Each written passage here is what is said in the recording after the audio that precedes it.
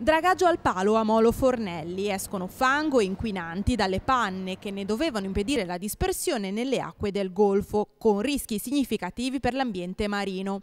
Un blitz stamani ha posto i sigilli sul cantiere di competenza dell'autorità portuale a molo Fornelli all'interno del porto spezzino. Secondo le indagini, la ditta che sta eseguendo i lavori non avrebbe posto le opportune garanzie in termini di protezione dell'ambiente. Il personale del nucleo investigativo del Comando Provinciale del Corpo Forestale dello Stato della Spezia e della sezione di Polizia Marittima e Difesa Costiera della Capitaneria di Porto sono intervenuti su delega dell'autorità giudiziaria con il sequestro dell'area di Cantiere nello specchio d'acqua antistante il molo Fornelli. Il provvedimento è scaturito dalle indagini che hanno evidenziato delle anomalie nei lavori realizzati dalla ditta incaricata per il dragaggio. I metodi di dragaggio autorizzati prevedono infatti l'utilizzo delle panne ancorate al fondo.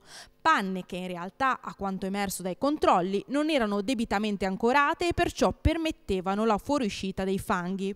Un fatto che, sottolinea il Corpo Forestale dello Stato, causa un significativo deterioramento dell'ambiente marino dovuto proprio alla dispersione, oltre che dei fanghi, anche delle sostanze inquinanti che avevano reso necessario proprio quelle operazioni di bonifica del sito, già dichiarato di interesse nazionale.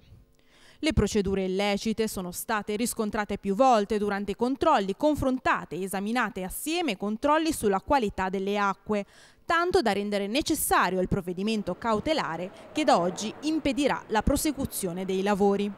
Sul registro degli indagati intanto sono stati iscritti 3 nomi e le indagini coordinate dal sostituto procuratore Luca Monteverde proseguono.